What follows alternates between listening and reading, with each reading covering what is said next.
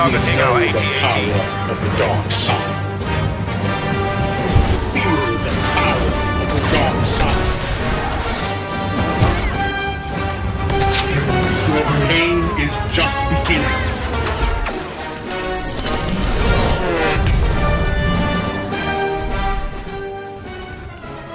When you hear that sound play on the battlefield, you know that Darth Vader has entered the battle. Hey guys, and welcome back to Battlefront updates and a video that I know a lot of you have been waiting to see for a long time. Darth Vader in action. This is all beta gameplay recorded at the EA event back in September, meaning that this is what you will be able to play as when the beta hits in a few days from now. So Darth Vader, is he as menacing and scary as he's supposed to be? Hell yes. Whenever I see him on the battlefield, I just run straight in the other direction, but if you're unlucky and catch him indoors, you're pretty much screwed. When playing as Vader, you have the standard lightsaber slash with the left click on the mouse, and to reflect projectiles simply hold down the right mouse button. The same thing as with Luke. The big difference is the other special abilities that Darth Vader has, which makes him a lot slower and less agile than Luke, yet even more powerful at close range. The first ability that Darth Vader has is the Force Choke. And this ability actually has a surprisingly long range, a lot longer than in the old Battlefront games, and for me this ability is just perfectly designed as it truly gives you the feeling of power when using it.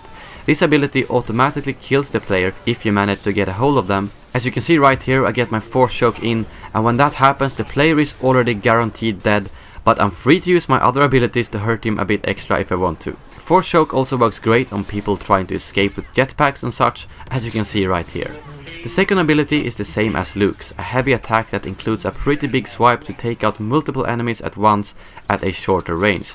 I personally didn't feel like it was too different compared to the normal slash, but I think it's worth using if you have enemies spread out around you.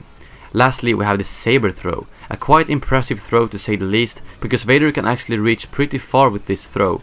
This is also the biggest difference between how Luke and Vader plays out. Luke has his Force Rush that makes it a lot easier to get to the enemies, whereas Vader has to rely on reaching enemies far away with his lightsaber throw instead, which can be a bit tricky to aim at first.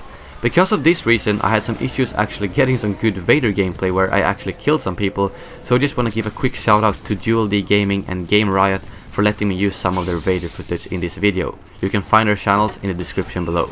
Overall, playing as Darth Vader is everything I hoped for. His Force Choke is just amazing, and when you get up close he can slaughter rebels with ease, which makes it really interesting to see how he might play out on smaller maps with more indoor combat.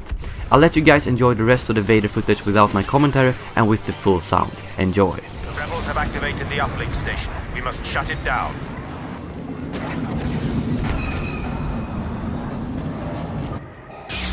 We know the power of the dark side.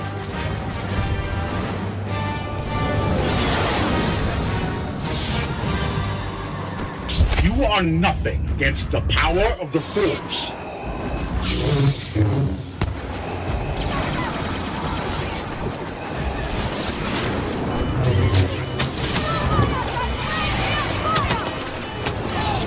There is no defense against the dark side.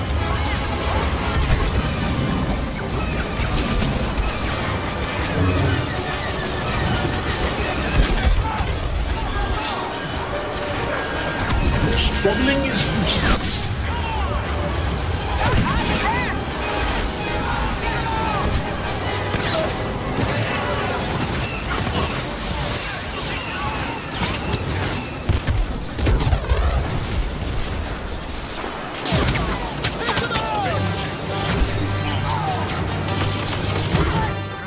We've now reached the end of the video, and I hope you guys enjoyed it and that you're now excited to play some Battlefront beta with me.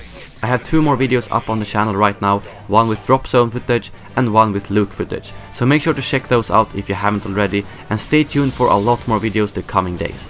I will see you guys soon again, and as always, may the Force be with you.